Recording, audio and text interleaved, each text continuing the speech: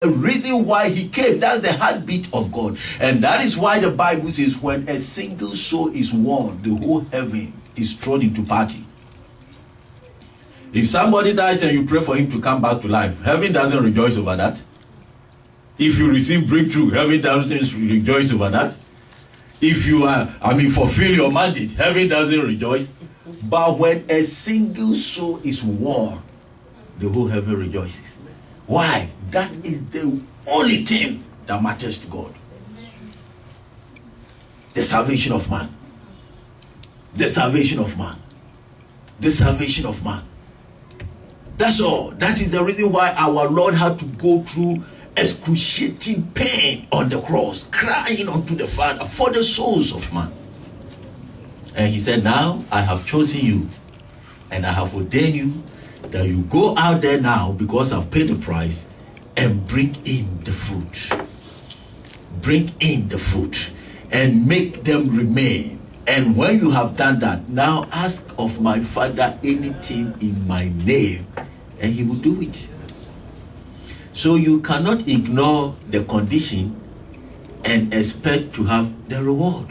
The condition is that I have ordained you, like I said. The word ordination means empowerment. I have empowered you to go and win souls because I've paid the price. Now, when you are committed to winning souls and you are committed to make sure Christ is forming them, now ask my Father anything. Ask my Father anything in my name. Praise the Lord. Hallelujah. Ask my Father anything in my name, and then he will do it. Glory be to Jesus. Hallelujah. He will do it. He will do it. So this is his commandment. And Jesus said, if you love me, you obey my commandment. You love me, prove it by obeying my commandment. What is the commandment in this context? I have chosen you, I have ordained you, that you go out there and bring fruit. You see, when you don't love God, you can't be committed to the things of God. Because it is going to cost you something. It is going to cost you something. You are going to have to deny yourself of something. You are going to let go of something. Sometimes you have to let go of money. You know, I don't know why when it comes to the issue of money, people have so much problems letting money go. You know, Pastor Dika taught me something. He said, Pastor Trawick, break the whole of money over your life. Otherwise, God will never bring the abundance of it. When money has a hold on you and God blesses you with abundance, it destroys you. He said, break the hold. I said, okay, how do you know when money has a hold? He said, anytime you feel it, when money is going out of you for the work of God, it means money has a hold on you. Anytime you have to think and analyze and subtract and add and put it down and pick it up and put it down and pick it up and pray, Father, is it your will? You know, he said it means money still have grip on you. It has a hold on you. He said if you cannot freely release it when it comes to the work of God or when it comes to the needy, it has a hold on you. He said, like Papa said yesterday, say God will be afraid to give it to you because he doesn't want you to be destroyed by it. Pastor Dika said, you know how I broke the whole of money over my life? You know, people, like the way people struggle with tithes, ordinary tithes and offering, they struggle to do it. And people have been paying it, but as far as God is concerned, they have never paid tithe before. But they think they are paying it. And you know how?